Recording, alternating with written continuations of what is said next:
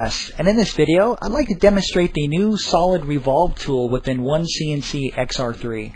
If we head up to our solid tools, you can see there's a brand new option called revolved.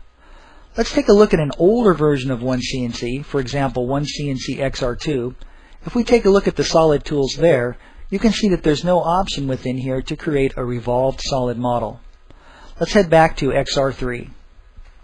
We'll select our solid tools and we'll select revolved.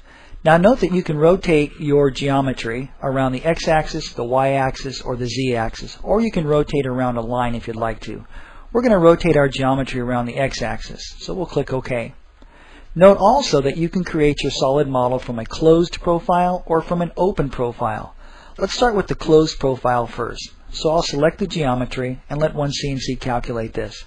Now because the color swatch on the right is gray, our solid model is going to be gray.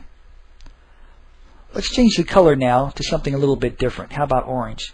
Now we're going to create a collet from this open geometry. We're going to use the same tool, head back up here, select revolved.